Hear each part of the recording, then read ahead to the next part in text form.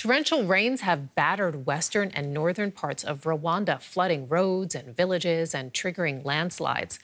More than 120 people have died, and search and rescue teams say that the death toll will rise as record water levels subside. Despite respite from the downpours will be welcome, but only brief, as yet more rain is forecast. Villagers in Rwanda's wetlands are used to rain, but this is different. Storms have pounded the area since last week, destroying homes, roads and lives. For residents of Rubavu, a lull in the downfall offers a chance to retrieve possessions and reflect on a lucky escape. My wife was standing near the window when the floodwater came through. She fell down, and as I tried to carry my child out of the house, I too was pushed down. But luckily I got out, and I'm safe, although some trees underneath did injure my legs. Authorities are bracing for the death toll here to rise as the floodwaters recede. For those who survived, there is now a sense of disbelief and desolation. As you can see, I'm left with nothing, no bed and no household. I came here for a job. I'm safe, but all my belongings are gone.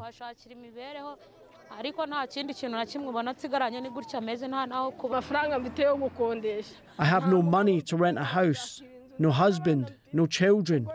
I don't know where to go. This disaster is dangerous for us. Rescue and recovery efforts are ongoing across the worst-hit areas as the President promises to open homeless shelters to deal with an unfolding humanitarian emergency.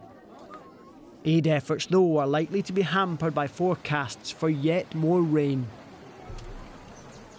And we are joined now by Simona Schlindwein in the Ugandan capital, Kampala. How is the situation in the affected regions of Uganda and Rwanda?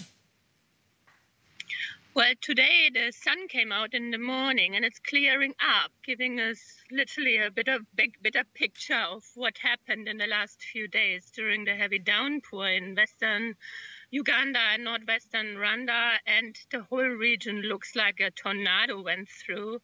Literally whole villages were washed away. Rivers got over the banks and literally washed the whole agricultural sites away. It is a quite dire, disastrous situation in these regions. Torrential rains, though, not a new phenomenon in this area, but why is it different this time? Well, the rainy season in this region is usually up from between January and April. So the rains in the last few months were actually very little. It was raining almost not that much. But then suddenly, from one day to the other, the whole hell opened and the heavy downpour came, especially in the nights when people are sleeping in their homes and are not aware of what's actually happening outside their houses. So that is why lots of people were literally washed away in their beds in their houses in the middle of the night in the sleep and could not find any rescue. That is the drama that unfolds as well in the communities, that people could not look outside and see what's actually happening, and that's why so many people died in their own beds in their own houses. It's more than 130 right now already. But the numbers are rising as more the emergency teams go into the devastated areas. What is most needed right now to help those who have survived? The problem is emergency shelters in both countries. The emergency teams are existing, but they have limited funding. And most people literally lost everything, from the house to the beds to the food, and including the harvest. I mean, a lot of agricultural sites are as well destroyed, meaning there is a very sustainable, desired situation for lots of farmers who actually as well lost their crops for the next few months. Simona Schlindwein joining us from Kampala. Thank you. Thank you very much.